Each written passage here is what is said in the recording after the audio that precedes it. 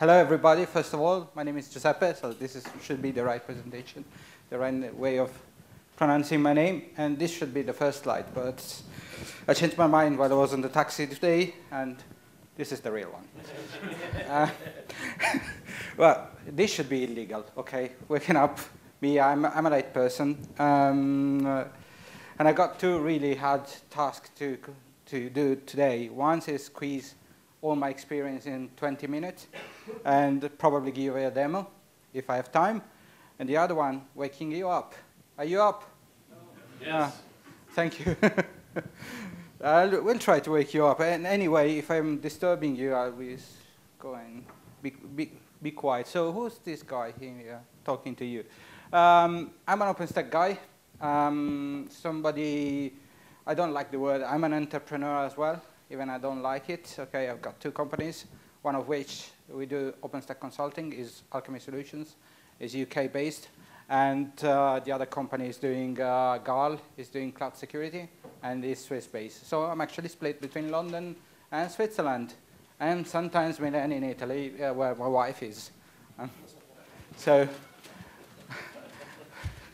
the only question you really are not allowed to ask today is, where do you live? So that's the only one. Yeah, I have a few experience in the industry, almost 20 years. In small companies like Canonical, I guess you know Ubuntu as the name, Red Hat, IBM, Sun Micro. Pretty good experience all across Europe. And yes, I was based in Ireland up to a few years ago. But what I would like to talk to you today, before I do it, I frequently asked questions. So all my friends, before actually they ask me, how's your wife doing? They come up, how was the OpenStack board doing? I was a candidate at the OpenStack board. First of all, who messed it up? Who actually tried OpenStack? Oh, a few of them. OK, great. As you probably know, the OpenStack is a foundation as well. Half of the board is made by the contributors, and half of the board is made by the sponsors who make the money in it.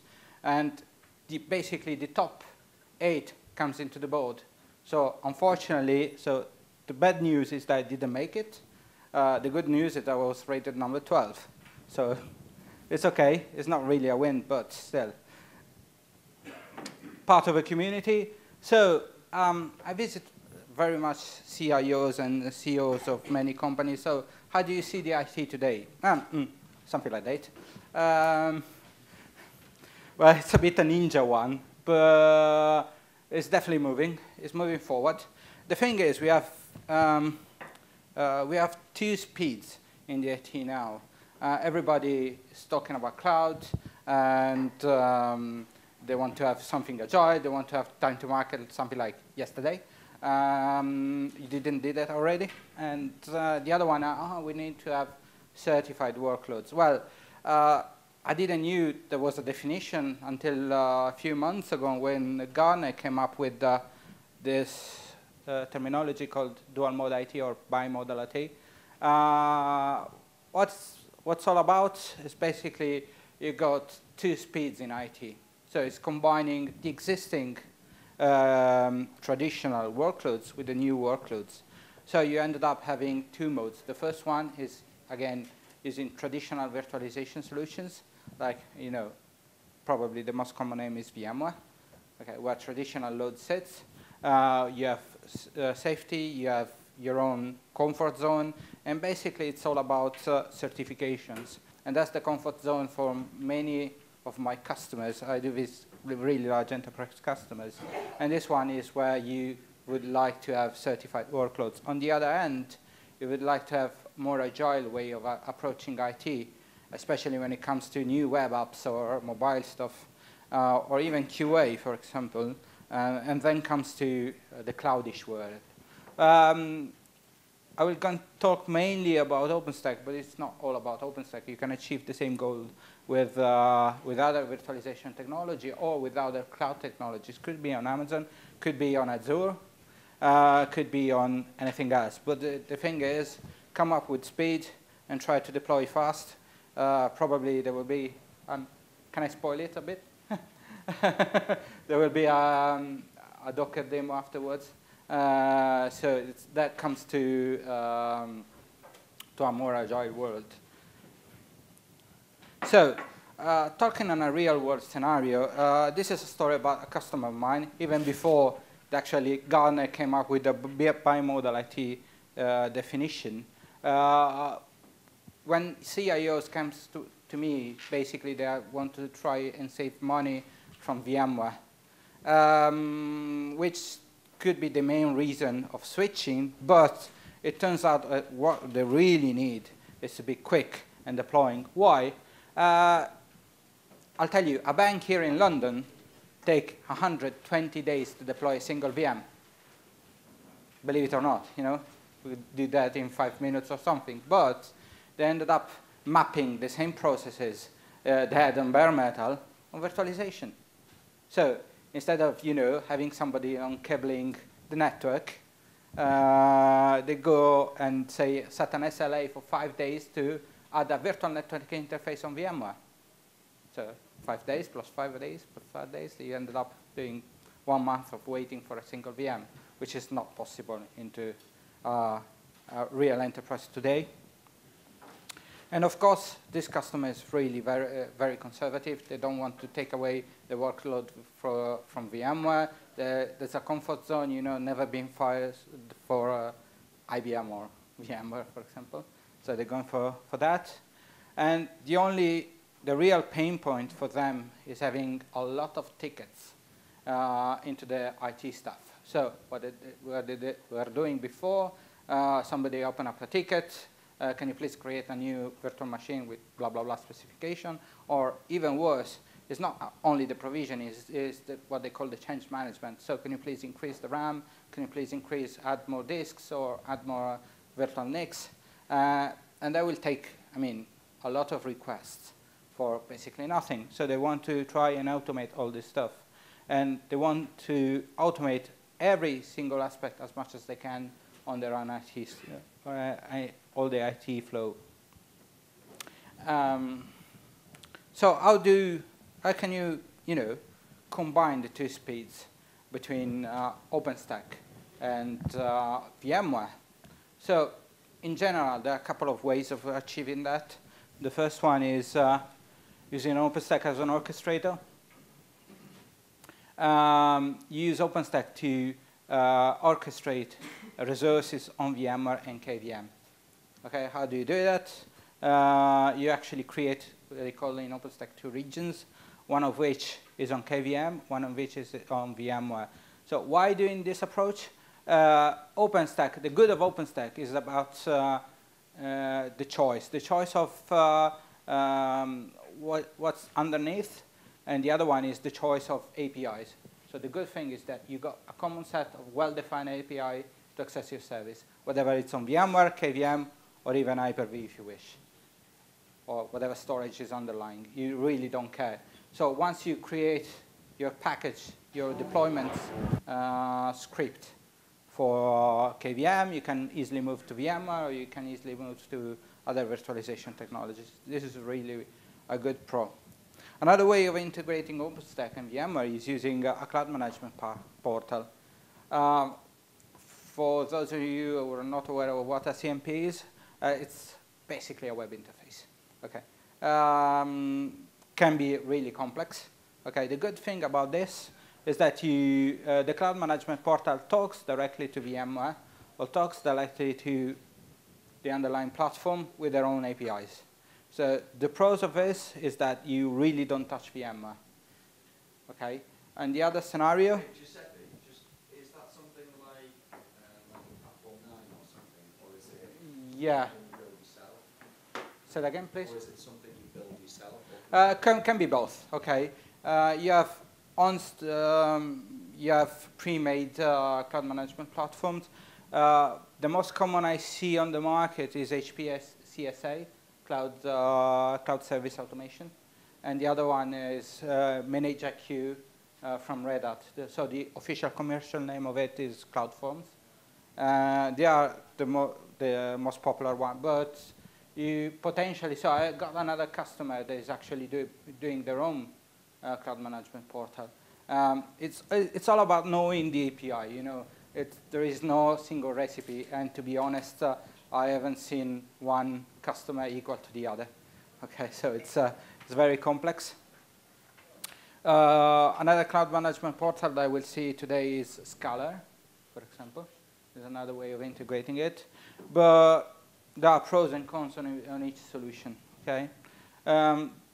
This kind of approach is really good if if you're sort of not willing to touch the VMware, because in the other one, you need to integrate OpenStack into VMware, which means a bit touching the vCenter in VMware. But what this specific customer decided to go is to go for both. Why?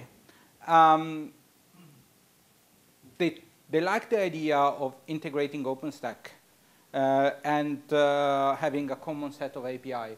However, they didn't like the standard Horizon interface, so the standard web UI for OpenStack. Okay, it's a nice web interface, okay, but sometimes can be a bit more complex for the end user. So please mind that this customer wants to give the portal to the actual end user, deciding deploying who is what and what kind of services they would like. So they ended up doing OpenStack and Scala. So again, what's the pros of Scala compared to the other? So in these specific scenarios, they decided that Scala was less complex to manage than CloudForms in Red Hat and HPE CSA. Why? It's these two tools are meant more for IT people rather than internal end customers. So it's a bit more complex to set up, and it's a bit more complex to consume by default, and to be honest, a bit more pricey. Okay, well, a lot pricey. Furthermore, Scala as I have a screenshot later on. You got pre-made templates for everything, so you can select, I want a database, I want a web application server, I want Redis, and so on. So it's really intuitive for the end user. And there is cost-aware approach. When you build a farm, or when you deploy a virtual machine, it gives you an idea of the cost, okay? Which is not really used by the customer, but want to give the idea of the end customer how much would that cost in the internal IT. So try to spend wisely your budget. That's the message, okay? And one other really good thing is two-factor authentication. So this web portal is also exposed to the internet for selected suppliers and selected partners and consultants as well. So they want to have secure access and a role-based access control as well. But there is a cons. Compared to CloudForms and CSA, Scala does not support VMware directly. It does support VMware VIO through VIO. VIO is VMware Integrated OpenStack. So you have to use the OpenStack API to access the platform, which in this case is okay, because they decided to go for OpenStack under VMware under OpenStack. Short screenshot, can you see here? You got something already predefined. You can create your own. You can create your own platform and your own, basically your own roles. Really depends, of course, on what you want to achieve. But they want to get rid of a common request. Can I have a JBoss? Or can I have a LAMP? Or can I have a MySQL? Well, point and click, and that's it. You know. But we were ready to go into production, and I guess 1 week before, the CIO came back and says, oh, by the way, we renewed our contract with Microsoft, and they gave us something like £150 free for Azure services instead of a discount, and now we have to use it. Oh, shit. So the good thing, I mean, that was really bad news, 1 week to go in production, but luckily, this specific cloud management platform supports Azure. So we ended up with this, Scala, to talk on one side to OpenStack, on the other side to Azure, to deploy, well, in that specific case was deploying front-end services to the suppliers and to consultant. So they moved, so we deployed the portals. We got a couple of really big portals from the outside to Azure to leverage the bandwidth Azure has. 10 minutes, okay, thanks. I'll try to be quick. So you ended up with both. Scala is able to pick up images from everywhere. So I don't think with 10 minutes I will have time for a demo, but if you want to have a quick look, it's on my laptop. I can show you on breaks or whatever, or maybe later. But once the problem, we solved the deployment of change management and provisioning, initial provisioning. But how do you manage, the standard everyday job? You can select several different options for automation.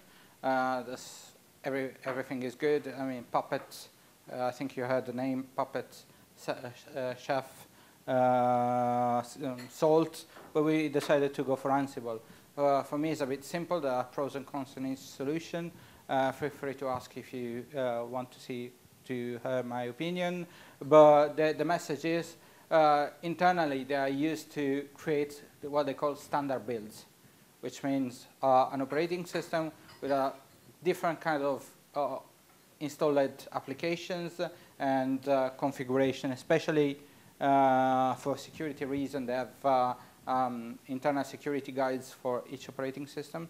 So what they did up to before I came in is just manually deploy a VM and then manually configure each VM, which is pretty much impossible, especially if you have something like 2,000 virtual machines. But we decided to go for Ansible for specializing, and we'll see you in a few, but also for compliance reason. They use CentOS and RHEL, they got some Ubuntu, and they got Windows as well, Windows 2008 and Windows 2012.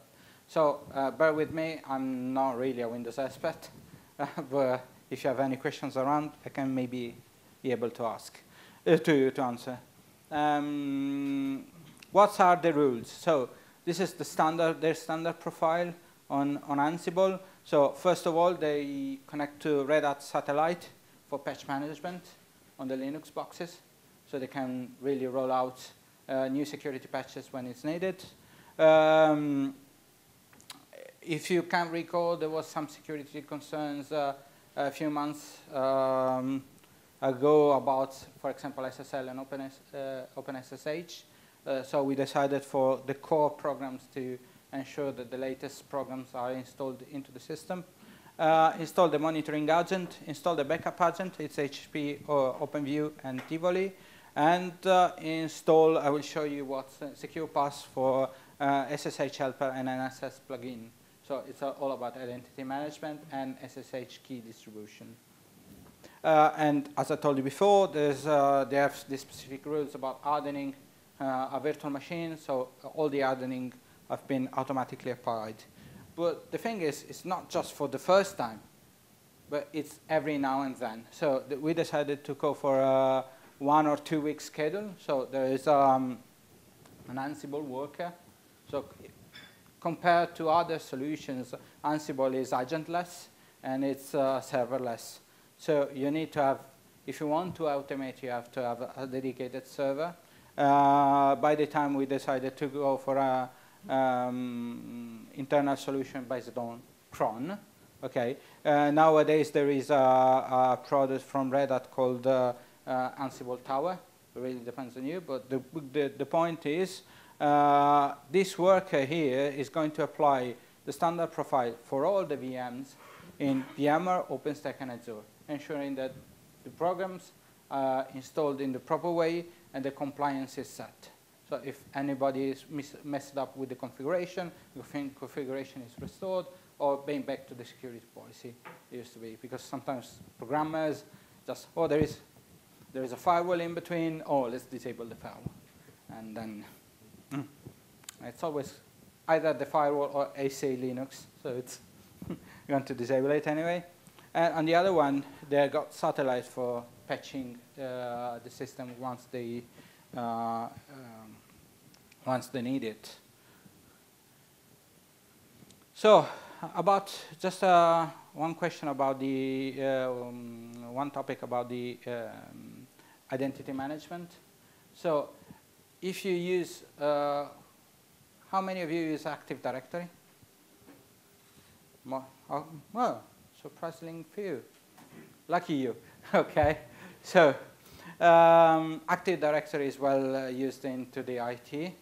But the problem with Active Directory is that unless you change the schema on Active Directory, you wouldn't be able to leverage some specific things on Linux. Linux can join Active Directory, but you cannot ensure you the same IDs all across the Linux server. So you have to have something that is able to handling all the IDs and all the SSH keys as well. So what we do is that we sync from Active Directory to SecurePass.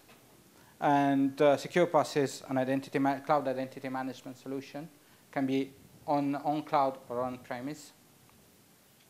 You sync from Active Directory into your domain in SecurePass, and then you add additional information such as Unix IDs and SSH keys. And when you log into a Linux server, what it does, it requests the SSH key to SecurePass. It identifies the user, and then it got the user details, in this specific case, the group membership and session request to Active Directory. Okay. The SecurePass itself is able to handle groups as well, but in this specific case, Active Directory was the main source of group membership. And SecurePass, which is not used here, is also able to do multi-factor authentication as well, out of the box. So just SecurePass, it's a product from Garl, okay, the other company. SecurePass is actually upstream in Debian and Ubuntu, and it got repository and certified. We are certified ISV for Red Hat and CentOS and SUSE as well. So if you do, if you have Ubuntu, you can do apt cache search, SecurePass, and it's already there.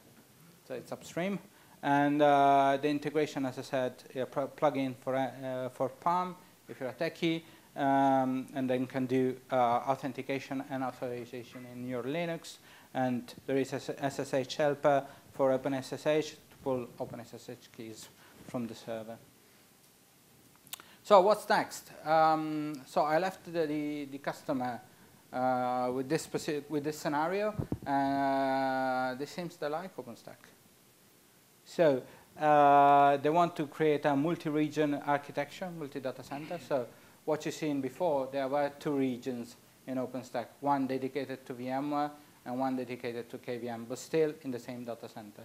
The problem is they want to have a disaster recovery, and they're going to open another region in another data center. So the good thing about OpenStack is that if you architect it in the proper way, you got automatic disaster recovery and business continuity from it. So how does that work is that there is a specific storage called object storage achieved by Swift. And if you snapshot one virtual machine on one data center, it's automatically copied on all data centers. So you can actually restore the virtual machine anywhere. You can also achieve active-active, but it's a bit more complex. You can choose, as I mentioned before, on OpenStack, any storage you like. My personal preference is to use Ceph, which is a software-defined storage. Anyway, you can use any storage, and this specific case one does NetApp. NetApp is pretty much popular among my customers. Everybody has a sort of spare one, so they want to use it. Oh, I got this great investment. I need to reuse it. Okay. Well, it's not that bad. Okay. OpenStack can also use fiber channel storage as well, but again, my personal opinion, my personal preference is on software-defined storage. Just a quick one. In your bags, there was a book.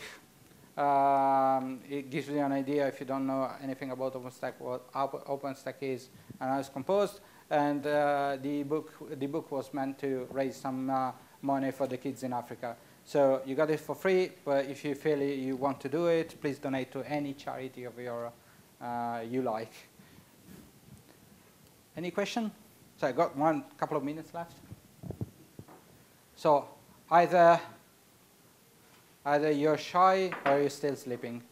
I guess it's the second one. It was just really, everybody knows now what it is. So they all go to OpenStack now. I hope so. Well, it's on a path. I wouldn't say you are forced to do, because you're not forced to embrace OpenStack. But this is something. I mean, it's like Linux on 96 or 97. So you will probably end up going in that path. So OpenStack is becoming really large. Okay, there are some core projects. It will have a sort of container management tool. So really select carefully which project you want to embrace. So Linux in 96 and 97 was rock hard. Does that mean OpenStack is rock hard? OpenStack at the beginning was really rock hard. Now, I mean. Now is not that rock hard, but still you need to understand what you're doing. It's like, let's say it's like Linux 5 years ago, okay? It's still command line. You still have to understand nowadays everybody can install Linux, but knowing what you're doing, it's another story. Okay, same with OpenStack. I've seen OpenStack, so still today, I'm seeing a lot of installation of OpenStack doing sort of next, like in Windows, and then complaining about, oh, this is shit and crap, it's bad performance. Even big customers, okay? It's not really bad performance, it's real bad design. It's okay if you want to, for example, if you want to have a single node installation to try, it's really easy. But, you know. Do you have any customers that have tried implementing it and backed out? Yeah, especially a few years ago. Nowadays, there's more knowledge about OpenStack. So I started in OpenStack in 2010 when I was in Canonical in Ubuntu. So really the early stage. And then they moved to OpenStack, and then they went back to VMware. The reason why were not a problem of bugs, rather than a problem of culture. Because they're still thinking about, oh, it's OpenStack is a replacement of VMware. No, it is not. I mean, if you're trying to use OpenStack like VMware, nowadays you can, but it was not meant to be an VMware replacement. It's meant to be a common way of accessing corporate resources and a way of consuming resources.